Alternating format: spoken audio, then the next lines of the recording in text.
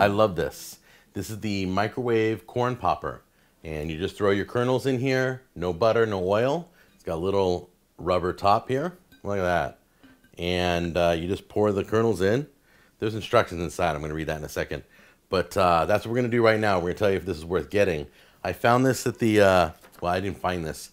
The Lakeside Collection people sent it to me with a nice letter. And they wanted me to review it. So I'm pretty excited about it. Lakeside Collection will let you know if it works. The butter melting lid allows you to melt butter and margarine as corn is popping for... Okay, that's pretty cool. Come in close. I got to show you this. Look at this lid here. It's a silicone lid. And they tell you that if you want butter, put your butter up here, like half a stick of butter.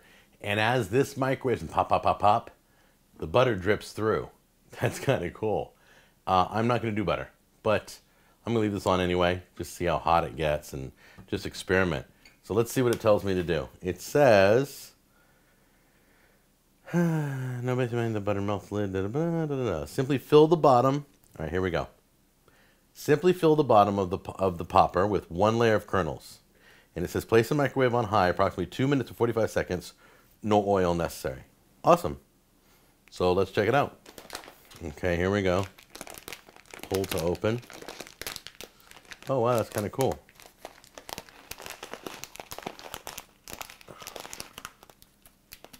Whoops. Yeah, we're going to need that like that. So let's...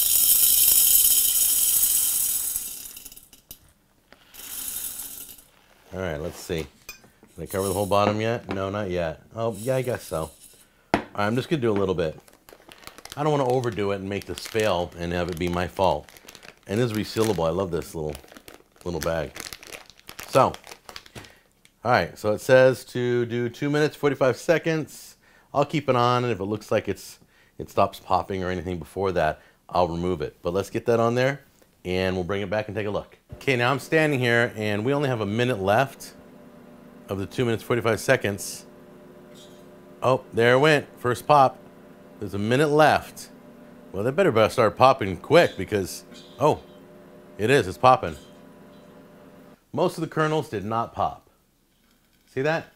See that? Most of the kernels did not pop. So I'm going to open this up. They look beautiful, the ones that popped. They look great, but most of them didn't pop. So we're going to do test number 2. Test number 2, we're going to redo it. And this time I'm going to do more than 2 minutes and 45 seconds. I'm going to go more than the instructions. I'm going to kind of eyeball it. And when I think most of them have popped, we're going to pull it out.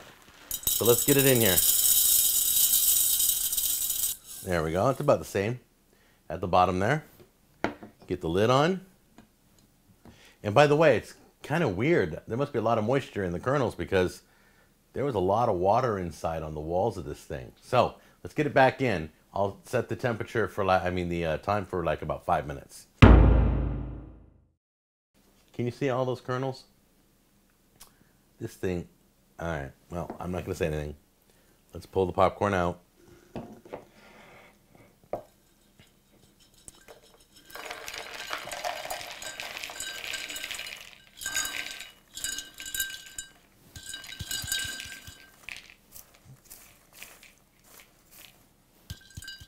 Yeah, I am not a big fan of this.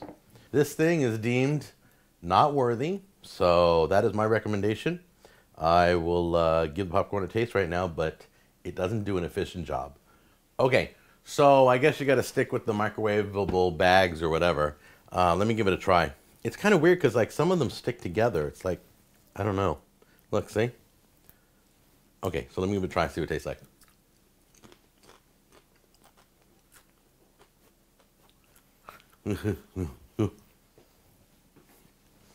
I'll wait till after the show. Okay, it's just nasty. It's all stale tasting. I don't know what happened. Maybe because I had to cook it so long to get the other ones. Plus, there's no salt, no butter, no nothing. But I've eaten plain popcorn before. This is a little overdone. And I understand why, because I had to cook it so long. You can see some of the burn marks on it. Yeah.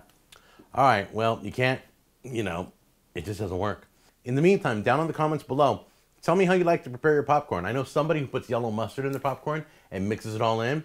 I know somebody else that puts M&Ms, handful, and mixes it and gets it all chocolatey. I know my son, who likes to do the jalapeno seasoning, the salt that they sell in the theaters, he likes to douse that with that. How do you like your popcorn? I'll see you in the next episode. Take care.